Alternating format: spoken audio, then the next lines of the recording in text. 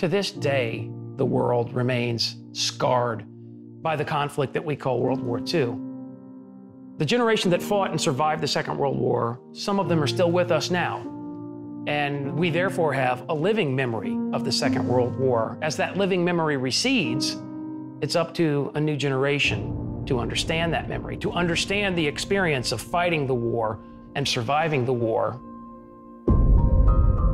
Call of Duty World War II is an incredibly personal game. This is a story about a conflict that was really an inflection point in human history. There is this respect and honor you have to pay to not only the people, but to the places. Marty was so important to this project because he gave us details to making the game and getting it right.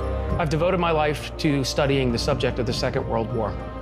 I'm very fortunate in this career to follow the story of individuals that are willing to make a sacrifice for the bigger picture.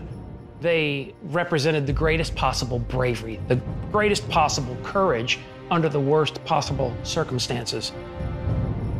This isn't a fictional war, so it's really important that we communicate to the player to have a strong understanding of what happened and what the time was like. Some of the most infamous battles in the history of man happened in World War II. To make sure that we get the feeling and tone and locations right, we have to go there.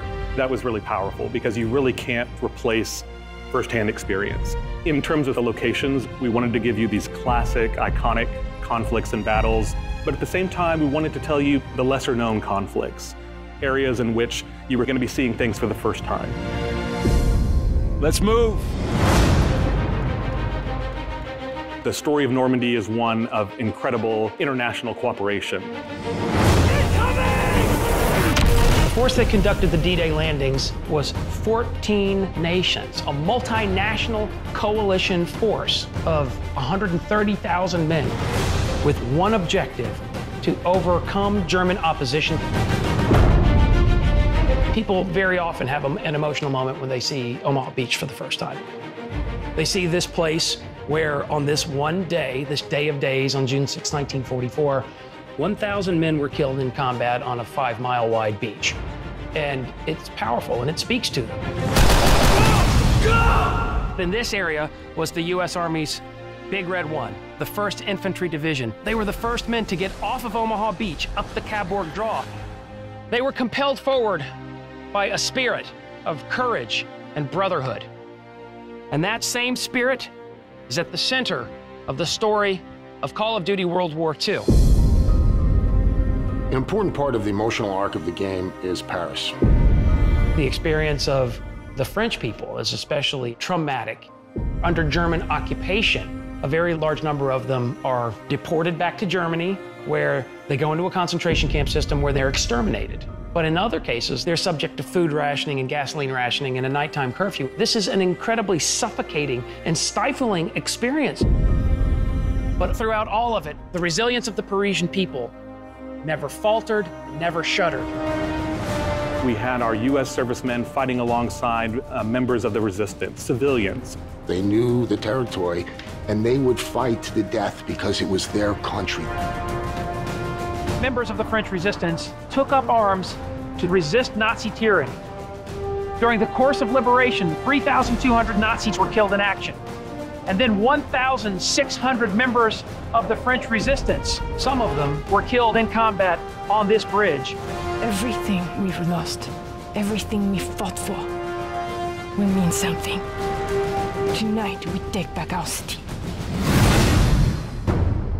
The Ardennes Forest that we recognize as being the centerpiece of the Battle of the Bulge, it extends across Belgium and into parts of northern Luxembourg.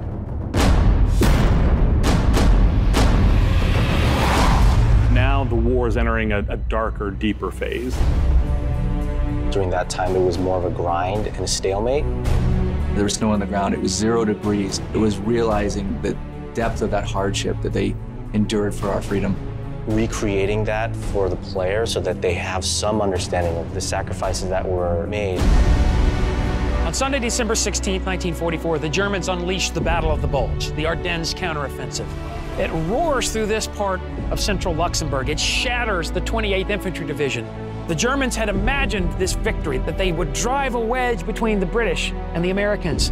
This was Adolf Hitler's last chance, his last gamble. But none of this was to be.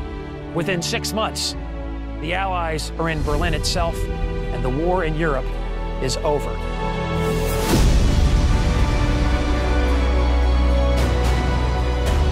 The Second World War isn't about you as an individual. This is about people. This is about an idea. The idea of freedom, freedom from oppression. When people went off and served, they were there for a higher purpose. This is the greatest generation. If people didn't step up and do the right thing, who knows where we would be today? We got to know the personal stories of the conflicts of the war. We realized these great men and women, they're no longer here to tell them stories themselves. If people remember, people will memorialize. And if people memorialize, people won't forget. We're delivering an experience, it's as powerful as it can be, but it's also respectful of the sacrifice that real people made in saving the world. Final victory was not something that was delivered by one nation. In Call of Duty World War II, we tell the story of our brothers and sisters who experienced combat in the Second World War and contributed together to deliver a final victory. It's all been leading to this. When history called, you answered. Wherever your path takes you, you will always be amongst the Brotherhood of heroes.